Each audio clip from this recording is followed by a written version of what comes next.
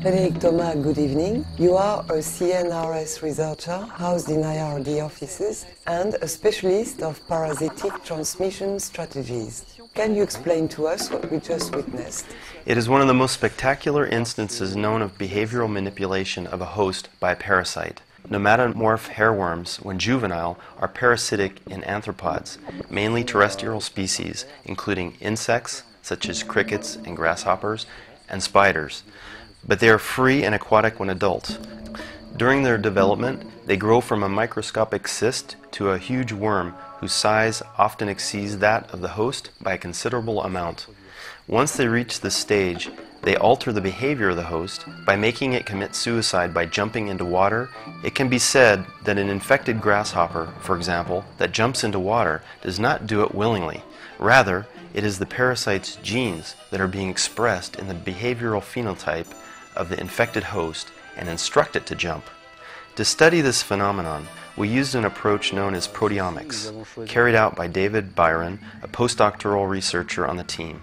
The main originality of this work, performed so far on crickets and grasshoppers, is that because of the huge size of the parasite, it has been possible to simultaneously study not only the proteome of the host, but also that of the parasite at 3 strategic stages of the phenomenon: before, during, and after infection. These studies have resulted in the identification of mimetic proteins produced by the worm. That is to say, proteins comparable to those existing in the nervous system of the insect. Furthermore, we have empirical proof that these proteins are physically present in the insect's central nervous system. Hence, the parasite is able to induce these proteins directly. Where the research becomes interesting in terms of public health is that we have known for some time that vectors transmitting diseases to humans are themselves manipulated by pathogens and parasites, often in ways increasing the vector's appetite, which means they will bite more often and therefore increase the incidence of transmission. It is surely a radical change in perception